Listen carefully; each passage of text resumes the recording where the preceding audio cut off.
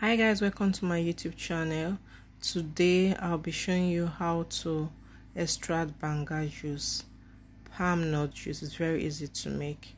So what you're going to do first is to wash your palm nut thoroughly to eliminate sand and dirt. Then add it to a pot with enough water and cook it till it is soft.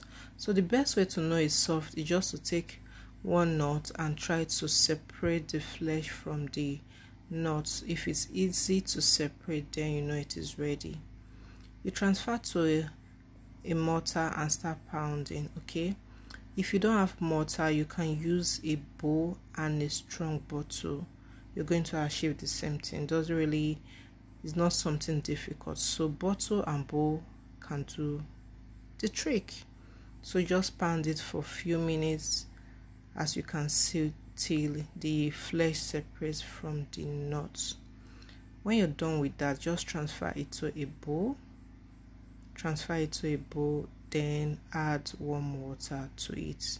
You can use normal water, but I advise you use warm water, so it will be easy for you to get all the juice from the nuts, because it is oily. So using warm water is always advisable.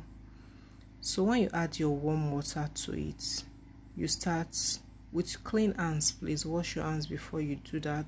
This part, you start washing, like just wash it to make sure every part of the juice is extracted from the nut. Okay, we want this juice, so we need to make sure we wash every part of it.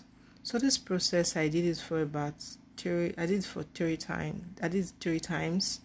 Okay, you can do more than, it depends on the quantity you're using. This was very little, so I washed it for 3 times till the water is clear.